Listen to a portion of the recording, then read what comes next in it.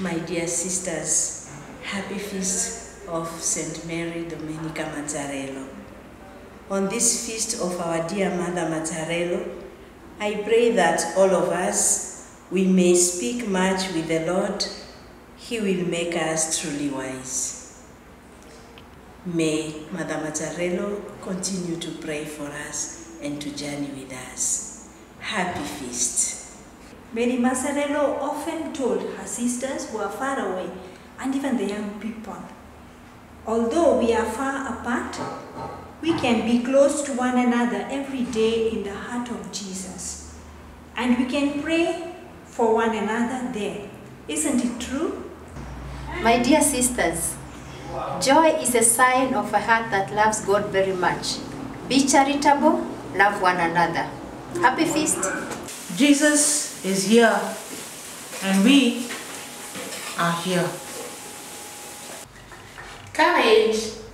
Let us truly imitate our dearest Jesus in everything, especially in humility and charity. Dear sisters, I urge you always to work with charity. Charity encourages us to holiness, and it is a virtue which encourages us more to be close to God and to everyone. Also, our Holy Father is inviting us always to act with charity toward the nature, because this is the way to heal our environment. Mother Mazzarello used to tell the sisters and the girls, simplicity and humility is a sign of a heart that is in union with God. Be simple and humble. Happy feast of Mother Mazzarello. Be cheerful and be holy. Lord, I pray that I may be forgotten by all, but not by you. It is time to love God. Let every stage be an act of love for God.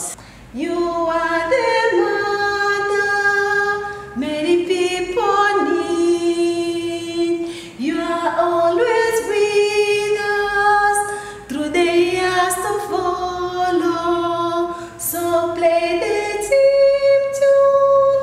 Bless Maria Domenica through generation, passing on your love. Do you love the Lord very much?